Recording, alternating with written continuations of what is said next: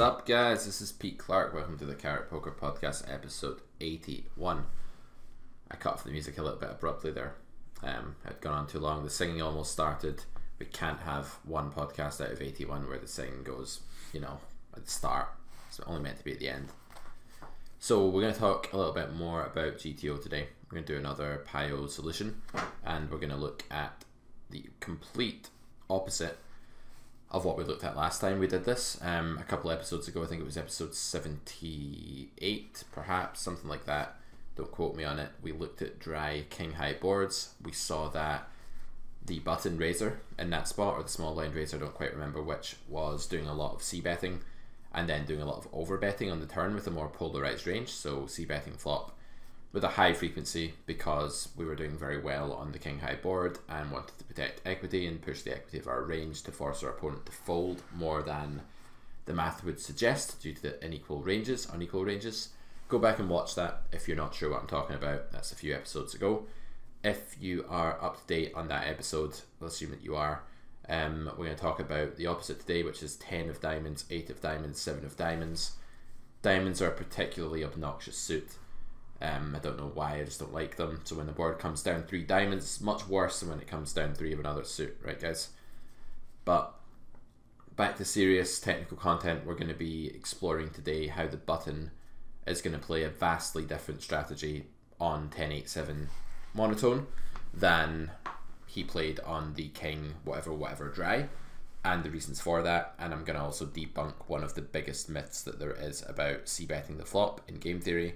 And today there's about a 95% chance that you believe this myth, and you're about to learn that the completely intuitive conclusions that some people draw about a monotone board are completely wrong, like they couldn't be further from the truth.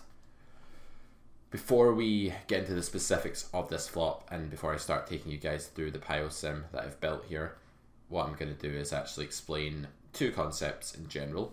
They are firstly range advantage, i.e. equity advantage, and secondly nut advantage, i.e.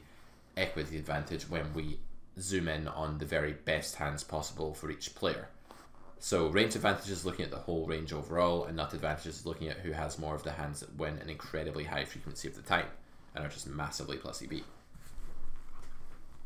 Range advantage is a function of equity. It comes from who has more big pairs, who has more two pair, who has more top pair, who has more nutted draws, things like that. And on a flop like 10-8-7 of diamonds, the range advantage is going to be pretty neutralized. The button is not going to be boasting that much of an equity advantage anymore.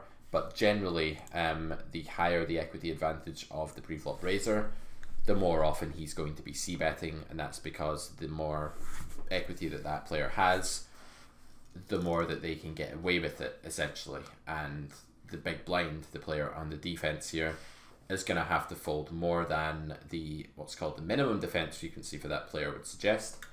That means that when button bets 1/2 of the pot, for example, not a bet size I use a lot, but just for talking's sake, the big blind would normally have to defend 2/3 of his range to stop the button from printing money with any 2 cards. The reason for this is that the button is risking 1 unit to win 2, and therefore has a required fold equity percentage of 33 or 34, depending on which way you are inclined with that. So normally, if ranges were equal and position was equal and there weren't any complicating factors, the player in the big blind would seek to defend 66 or 67% of his range in order to negate the idea that the button could bluff with any 2 cards. That would be a very bad thing if ranges were equal. However, ranges are not equal, and that's why we saw in the last hand, where ranges were very unequal, that the button was going to c-bet at a way higher frequency than a GT than he would if ranges were equalized. And the reason for that is that the big blind was going to fold at a way higher frequency than the math would suggest because of the inequalities in range and position that the big blind was suffering against the button.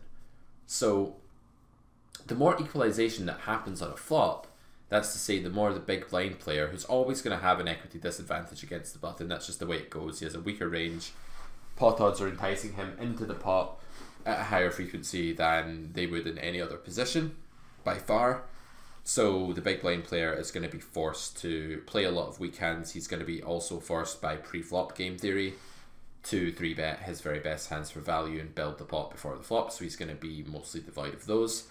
And therefore, on any flop texture at all, it could be the worst, wettest, most horrible board in the world for the button. The button is still going to have an advantage. It is a massive fallacy that on some low board that the big blind is actually going to have the advantage. That is not true. It's false, guys. It's nonsense. Don't believe that. When you hear people say, oh, the 4 and the 7 and the deuce are like so in his range, I can't do anything. Just tell them they're wrong. Yes, the guy can hit more one pair than you, but you have a lot bigger, better cards and bigger, better over pairs, pocket pairs than he has, so you're still going to have a range advantage. So there is no board where equity gets completely equalized to the point that it's 50-50 or better for the big blind. But in some of the cases where the equalization is the most extreme, the big blind almost catches up to the button's equity. And this is one of these cases. The rule for equity though is that the more of it you have, the more betting you want to do, to capitalize on the fact that your opponent has to quote unquote overfold. He has to fold more of his range than the math would suggest due to the inequalities. This isn't making sense. Go back and watch the first installment of this kind of solving series that I did, and it may make more sense, or go and listen to a more beginner based podcast. Bam. Just kidding, guys. So if we look at nut advantage, the other one of the factors that we need to consider in a spot like this, we'll find that the nut advantage is very equalized. That's to say that on 10-8-7 all diamonds, the overpairs and even top set that the button normally sort of lauds over the big blind here and sort of uses as his unique hands that he can have and only he can have, these no longer do anything for him because they're not very good. No one likes to have ace of clubs, ace of spades on 10-8-7 all diamonds. It's not a particularly high EV hand anymore.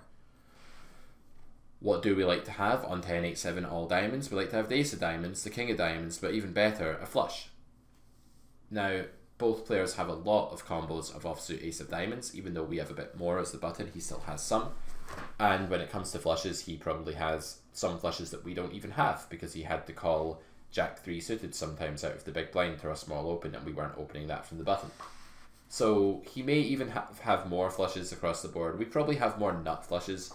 So if you want to go to the very top of the tree here and look at the very best creme de la creme hands, we're going to have more of like the nut flushes. But when I say nut advantage here, I'm not talking about just the nut flush. I'm talking about the category of flushes per se, which is a very, very strong category. Having a flush blocks your opponent from having one, or even having a flush draw, and it's just going to be an immensely powerful high EV hand on 10-8-7 all diamonds. So the blue cards here, the diamonds, are really the only ones that matter when it comes to the nuts. Therefore, the nut advantage is split evenly, and therefore we don't want to do what we do when we have a big nut advantage, like when our overpairs are really, really, really strong and bet massive. We actually want to bet small. So in summary, when it comes to the general concepts here, equity advantage controls betting frequency and nut advantage controls bet sizing, both in a directly proportionate way, where if one is higher, the other is also higher.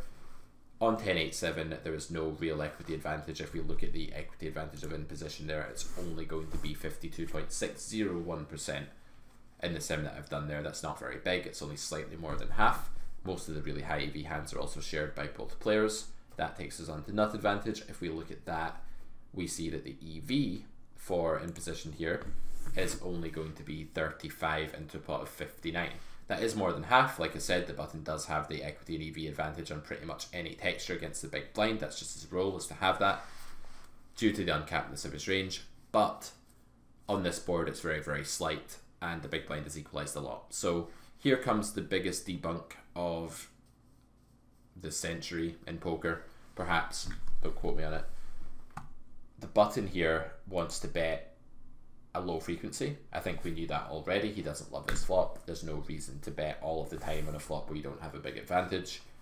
If you want to understand that idea better, imagine posting a big blind. You do that when ranges are equal. Every player has every possible hand at the start of a hand in no limit hold'em. We don't like posting a big blind, therefore it's not good to just randomly put money in with your whole range when you don't have a range advantage. Therefore, button wants a, sorry I said that in the really Scottish way, button wants a very small betting frequency here of only 50-ish%, which is very small for an in-position pre-flop raiser.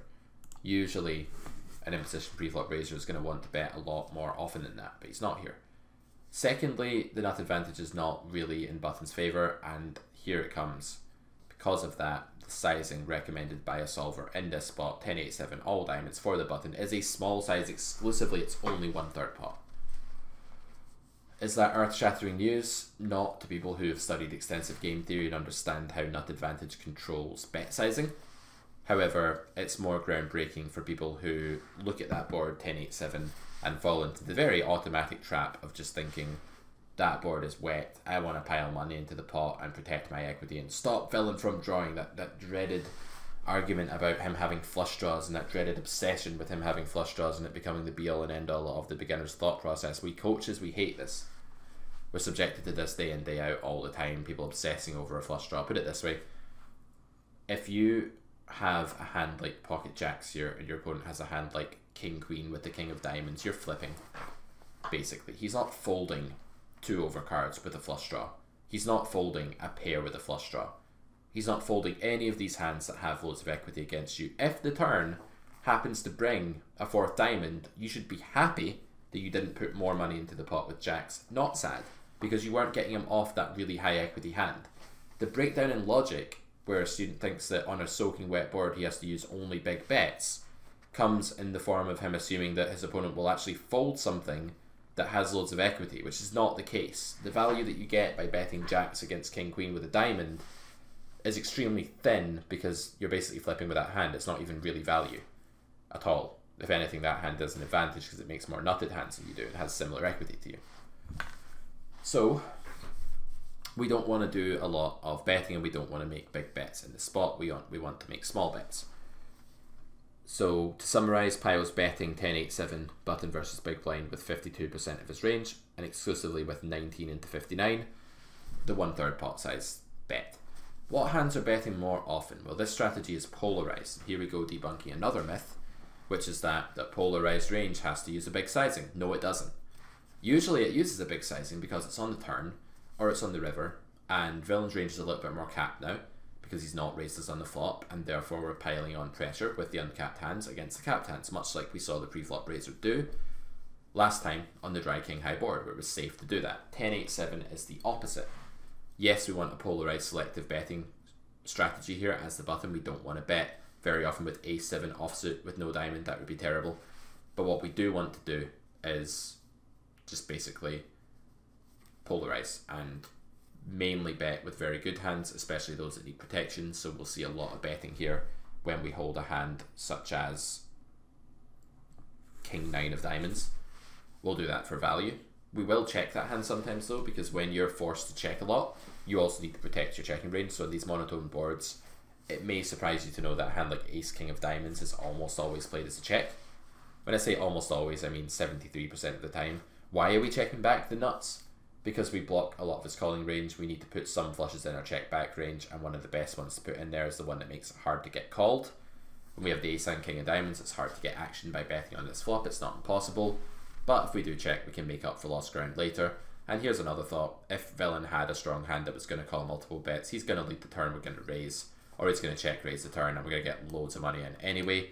Against a player that's not an unbelievable passive nit, you're going to get loads of money into the pot anyway with a hand like ace king of diamonds on the later streets, and you want to give your opponent the chance to bluff. I would say against population, and this is very much in the style of my series Pio versus Population. Check it out on carrotcorner.com. First episode is half price, it's 4 episodes. Teaches you how solvers play against the pool. And against the pool, we really want to be considering how they play. And I do think that people will fail to bluff enough on the turn and river for really big bets if we check behind this flop. Therefore, there probably is an argument for betting ace king of diamonds more often than just 25% of the time like the solver's doing here. There's probably an argument for betting it most of the time against pool, but in theory, against a pool that will bluff you enough on the turn, if you check back, that hand goes very well as a bluff catcher and does very well for just raising later. So if we do check back the flop here and then the turn comes to deuce of clubs, the ultimate brick, Villain leads out at us. We are actually just calling a ace king because most of the hands that he leads for value, he's going to lead again on the river because he's polarized, and most of the ones that he bluffs with, he is going to keep bluffing with many of them. So we call there and we actually wait till the river on a monotone board to do a lot of our raising with a hand like that. which is very different to how it would be on many other boards. The reason for that is the board is very, very defined already. It's very set in stone. There's 3 diamonds there already. It is what it is. So if we do check back the flop with the nut flush here with the ace, king and diamonds, villain bets turn on the 2 of clubs and we call. Board is 10, 8, 7, deuce. River's the 3 of hearts, so board is 10 of diamonds, 8 of diamonds, 7 of diamonds, deuce of clubs, 3 of hearts. And villain then bets the river. We are going to suddenly wake up and raise for value. So that's how that hand is playing for the most part. It's checking back flop, calling turn, raising river. It's the ultimate slow play, I guess you could say. But it makes a lot of sense. Because what this hand does not want to do is leave our checking range completely exploitable and vulnerable. On that note, what does population have when they check back the flop on 10, 8, 7 all diamonds? Have a think about it in your car right now if you're driving. Pause the podcast if you're at home, think about it. That's right, if you've thought about it, I'll go ahead and tell you, spoiler alert, they have nothing. At 5 NL, 10 NL, 25 NL, 50 NL, 100 NL, 200 NL, online, in tough games, they still usually have nothing. This is one of the most poorly balanced, poorly executed spots you're going to see in the pool, and at the micro stakes you can probably lead the turn with any 2 cards and make an enormous profit. It doesn't mean that you should, because some hands have higher checking EV than betting EV, but for hands that need to bluff, I would recommend leading the turn like a maniac every time your opponent checks back this flop, because all you need to do is take one quick look at Pio to see how far they are playing from the GTO solution. Let's have a look at branches where we bet the flop and talk a bit more about what hands we want to bet on the flop. So when villain checks to us as the big blind on 10, 8, 7 all diamonds, we're incentivized to bet 100% of the time with pocket jacks. There are 2 things about jacks that make that a 100% bet or close to it. The first is the vulnerability of the hand, the fact that there are lots of overcards to that hand and it wants to get protection from them. The second is that that hand wants to go ahead and build the pot a bit more because it has more nut potential, it has a straight draw as well as just an overpair. So jacks is going to bet all the time, sets are going to bet all the time pretty much, with some small slow play frequency but not much. A hand like ace 10 is going to bet at an incredibly high frequency, again very vulnerable. Hands such as ace queen, these are going to mix bluffing and checking back, and you might think that they're just going to bet when they have a diamond, but actually some of your better bluffs here, believe it or not, are hands that just don't contain a diamond, because these hands unblock hands that your opponent can call and then fold later, like single diamond hands. And these hands also are good for bluffing sometimes when the turn comes a diamond or the river comes a diamond. You want to have, in theory, some hands on a monotone board that you can continue to bluff with, even when the diamond draw gets there. You don't want to fall into the very, very easy and obvious trap of just always betting all your diamond hands as bluffs and never betting any of your non-diamonds. So if we look at a hand like ace queen off here, ace of spades, queen of hearts, for example, it's betting 52.2% of the time. That's huge when our range is only betting half the time. Another example of a hand that wants to bet really often here as a bluff that no one ever bets is like deuces without a diamond.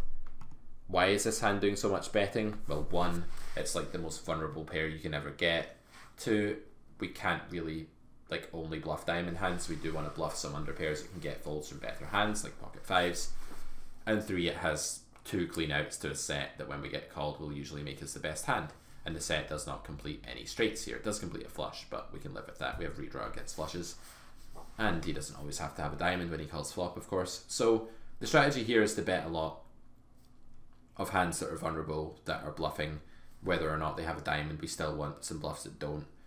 We do definitely want to bluff hands like ace 8 with the ace of diamonds quite frequently as well. Sorry, that's a pair. Ace 5 with ace of diamonds. We want to do that almost always. Ace 4 without the ace of diamonds. These hands on 10, 8, 7, needless to say, don't have really any showdown value, and they want to bluff with the nut potential of the nut flush draw. Hands we don't want to bet would be hands that are the opposite of the jacks, so hands that have worse value, that can't really value bet, and therefore don't want to protect their equity on a soaking wet board, and also don't have much redraw to the nuts. So a hand such as king 7 of hearts on 10, 8, 7, this is a very good example of a hand that is just going to check. It's not good often enough to protect its equity. By betting, it's just going to try and like slither its way to showdown in one piece and hope to win. That's very much going to be the role of a hand like king 7. When we get past the flop, so let's say that we have bet small on the flop, we'll follow this branch for a second, and villain has called First off, what should villain raise us with here? He should actually raise us pretty damn polar, because we were really selective about what we bet the flop with. We tried to avoid betting too many of our medium hands. We're betting a lot of flushes, we're betting a lot of sets, we're betting some good overpairs that were vulnerable, we're betting some top pair. We were bluffing. We weren't betting that many random medium strength hands, especially without a diamond. So villain's raising strategy on the flop is going to be very straightforward. It's going to be polar. He's going to bluff sometimes with a hand like king 9 off with a diamond, of course. And he's going to value raise the nut flush, and he's going to value raise some king high flushes, but he's not going to raise many low flushes here in GTO. The reason for that is that they become thin. Maybe not right now, but when the pot starts growing and the turn bricks and the river bricks, and we call a turn bet as well, him having like, I don't know, let's say a bad flush such as Jack 5 of diamonds, that hand is not going to want to put tons of money into the pot, or at least it's going to want to protect his calling range. This is another board where villain doesn't want to just like completely cap himself when he calls flop, because the nuts are just too staring you in the face. Apparent dominating hands are just like defined, they're diamonds, that's it. So villain wants to put some flushes in his calling range as well. It's a bit of a more advanced concept. I won't go into it in too much detail, but like the more amazingly powerful the nutted hands, the more important it can be to keep your calling range uncapped against the range that bets. Anyway, I digress. So he's going to be only raising the flop here in Pio 11% of the time. The big blind here, usually continuing by calling 60% here, so overfolding slightly. Well, he's folding 30% here, so he's overfolding slightly against our small bet because he is out of position with an equity advantage and a nutted disadvantage. Equity disadvantage, not disadvantage. Just that those are quite minor here. That's what makes us behaved on the button.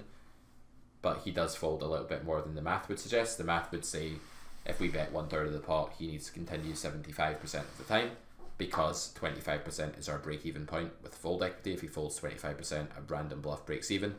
So he needs to make a random bluff not do very well. So he needs to call, in theory, 75% here, but he's only calling or raising 70% here, raising 10, calling 60. And the reason for that is he's out of position with a little bit of a disadvantage. But on this flop, villain comes a lot closer to meeting that mathematical defense frequency that presupposes equal ranges than he would on the dry king high board that we looked at before, where we saw that he overfolds dramatically. So the reason for that is equalization. So when he continues, he's usually calling. The stuff big blind is going to fold on 10-8-7 is kind of obvious. It's stuff like king 5 of hearts and ace 4 of spades, and like this stuff that is so dead that you could just never envision winning the pot in a million years without bluffing, and we tend not to want to bluff with completely dead hands when we're check raising an uncapped polarized c-betting range. So he's going to be folding most of his stuff here that is dead, calling with some mediocre stuff like a pair of 8s, a pair of 7s, a pair of 10s, calling with some weak flushes, calling with some pair plus draw, raising with some king of diamonds blocker, queen of diamonds blocker, ace of diamonds blocker bluffs, and raising some weirder bluffs like 7-5 of spades that is like a little bit too bad to call on 10-8-7 all diamonds, but blocks some sets in 2 pair and is going to make an okay raise because it can hit trip 7s. I mean, we don't have a lot of non-diamond hands to bluff with that are good here, so we do want to bluff some that don't hit the jack, the 9, the diamond turn. That's where the 7-5 of spades or the pocket pairs aren't really raising here, but something like the bottom pair, the middle pair, that are occasionally bluffing here. Not very often, but like there's some frequency of like a weird 7 bluffing here. Check raising. So yeah, big blind is gonna defend close to the minimum defense frequency here in a relatively equal spot. If he does call and we get a blank turn, the interesting thing to contrast this to regarding the last podcast we did of this nature is that in the last podcast solving dry king high boards, we did a lot of betting with the overbet size, and the reason we did that was that the calling range just didn't have many good hands in it. The few sets it had were mandatory raises on the flop just to build massive pots and win stacks. Villain doesn't have any hands like that, many hands like that here. He has so many flushes that are not doing fantastically well by check raising flop, blasting turn, shoving river. So they're doing fine. They're probably still qualifying as value bets if we do that with them, but big blind is actually going to be slow playing, if we can call it that, a lot of his flushes here on the flop, and that means that we don't just want to unload the clip with overbet when we are the button here and we're barreling turn. Pio is dramatically favouring the bet size of 73 into 50 into 97 here instead of 146. So Pio is favouring 70% pot on the deuce of clubs turn, board being 10 of diamonds, 8 of diamonds, 7 of diamonds, deuce of clubs, over the overbet size that would be 1.5 times pot. That 70% is his go-to. Why? Because big blind is less capped on this board, he's incentivized to slow play some flushes here. He doesn't slow play sets on the king high dry board, and he doesn't have many of them anyway. This is all about the equalization of nut advantage. The fact that this flop gave the big blind loads of hands that were as nutty as many of the hands that we have. That is the reason for our turn sizing being smaller. What are we betting turn with? Well, naturally we're polarizing now. We're betting some overpairs. We're betting some of the best top pair, but not like Pio's cutoff here for betting for value is ace 10. That's the weakest hand he value bets on the deuce of clubs turn. 10, 8, 7 deuce, 3 diamonds on the flop, club turn. Because when you start barreling king 10 here and queen 10 and your opponent's already filtered his range by calling you once on the flop, the range that calls you a second time on the turn is going to be doing rather well against you, so you can't really value bet king 10 here, according to Pio. And another problem is that we don't want to bet for protection with king 10 because we've already filtered villain's range on the flop. We don't have the best hand that often now, and we certainly aren't going to be needing to protect anymore against like a random hand like ace 3 of spades, because that folded on the flop if the player was sensible. What are we bluffing with? Well, we're bluffing this 3/4 pot size bet now with, again, some underpair like threes sometimes, with some combos of a deuce, like all the ace deuces betting now. It's a 5-out hand against a hand like 10x, it makes sense. Again, some of the offsuit hands that contain diamonds are barreling on the turn like they did on the flop, like king 9, but it may surprise you to know that a lot of other 9x is also betting here, like ace 9 no diamond is betting quite often, king 9 no diamond, queen 9 no diamond, just straight draw hands like that. We're also betting at some small frequency with hands like king queen with a high frequency with king queen with a diamond, and we're no longer bluffing, like remember that ace queen off that we bluffed on the flop? Well, that didn't really pick up anything. It's now just checking back now and trying to hopefully bink the river or scrape its way to showdown in one piece. So our bluffing range on the turn is a little bit more vanilla, standard, what you're used to. Diamond hands, straight draws, flush draws. The only weird ones are like the pair of deuces and stuff like that. These are hard ones to find, but finding them is going to make you a better balanced player in a tough game, because it means that on a diamond river or 9 river or queen river or something, jack river, you can have absolute air still. Most people will have, they'll be guilty of just having a completely airless range when this board runs out wet on the river. So the reason that Pio bets some hands like pocket deuces and stuff, sorry, not pocket deuces, that's the set, like pocket threes or ace deuce or something, is just to make sure that he still has bluffs on some of those wetter rivers. When we bet 2/3 here for our non-overbet, because remember overbetting is a bad idea when the nut advantage is equalized like this, the big blind is going to go ahead and basically meet MDF now, folding about 43% of the time. That's standard against a 3/4 spot size bet that we're using. If you do the math, you'll see that that is about the break-even point for us, is if we get that much fold equity when we're bluffing. Therefore, villain gives us that much fold equity, no more, no less. Calling again with hands like 10-9, pocket 9s, like these pair plus redraw hands, jack 10. Starting to fold some of the 10 that doesn't have a redraw here, like queen 10 and king 10 at some frequency. Starting to fold some of the float hands, like the weaker hands that called flop as well. That could be things like under pairs that had a diamond and stuff like that. These are now going away. And villain is going to be raising very infrequently now. The only raising that villain does just now, and on this node where he's called flop and is now facing the turn barrel, is 7.5%. And it's going to be some of the king high and queen high flushes that slow played the flop, balanced with some of the king high and queen high diamond blockers that called there. Some sets are also occasionally shoving. I don't know how good a play that'll be against pool, though it might be overly merged or overly depolarized. It might not be good. Because pool is very nitty with their bluffing in general. Pool is just like much nittier than Pio and much more unbalanced. When we get to the river, this will be the final thing I talk about for today, because I need to go eat lunch. It's been a long morning of writing and teaching and stuff. So yeah, we'll talk about the river, then I'll wrap this one up and come back with another episode of this soon. Different board, of course. So the river is another brick, let's say the 4 of spades. Big blind checks, and now we're usually checking back. Many of the hands that we bet twice with, like over pairs, the solver considers too thin to go for another bet with. assuming that big blind is actually protecting his calling range on the turn with some stronger hands and weak flushes and stuff like that. Against pool, it's probably more defensible to go for thin value on the river here. Board is 10, 8, 7, deuce, 4, 3 diamonds on the flop, spade and a club. We're checking back aces and kings now, having been called twice. We're checking back queens. We're betting again with mainly flushes and really strong hands like some sets. In fact, even those are doing a lot of checking now, actually. Pio just seems to think that ranges should be very, very filtered by this point. More than they are in reality, I would say. That's why some of the worst value bets we're even making here for the shove size, which is all in, which is like a gigantic size, are flushes.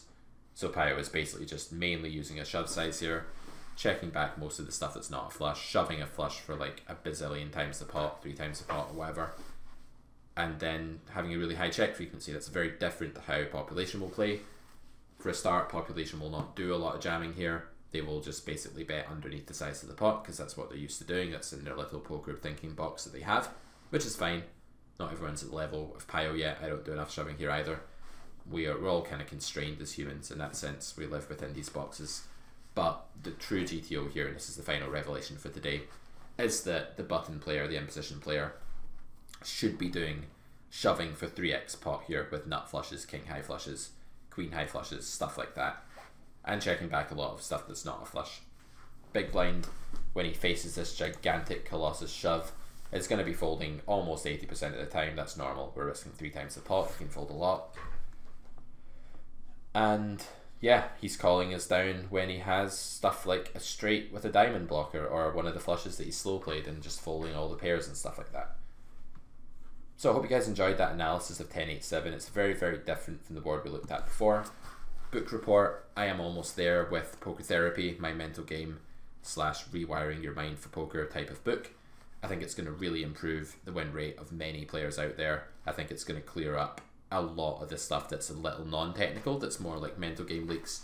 Not necessarily raging tilt, but just mental game leaks that people are suffering from. And I think it's going to add a lot to your game, basically. It should be an enjoyable read as well. I've written it in that kind of way. Stay tuned for a podcast in the next couple of weeks that actually is the official release podcast for Poker Therapy with a little extract and a little discussion about it. That's coming up. I may get a student on the show to go through the bit of the book with me. And that book will be available on the store at carrotcorner.com. In the meantime, do check out The Grounder's Manual, my first book, 100 Hands, my second book, Pio versus Population, which if you enjoyed today's podcast, you will love. It's the same thing, but in like an e-magazine format. Go ahead, buy those, let me know what you think of them. And I'll be back in a week or so with another podcast.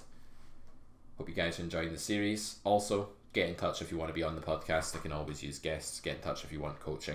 You can email me, admin@carrotcorner.com, or add me to Skype as Characters if you think you've got something a little bit unique or interesting to talk about with respect to your poker journey. I'd love to have you on the show. About time we had another guest on. So thanks for watching, listening, driving, whatever you're doing, and I'll speak to you guys soon. Bye bye for now.